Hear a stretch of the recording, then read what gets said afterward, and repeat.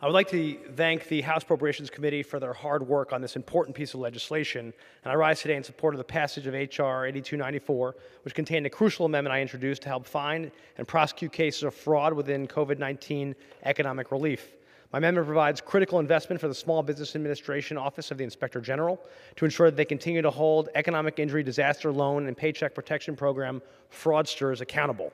It is deeply disturbing to hear about the recent flurry of fraud convictions related to these two relief programs that provided vital resources to small businesses during the COVID-19 pandemic.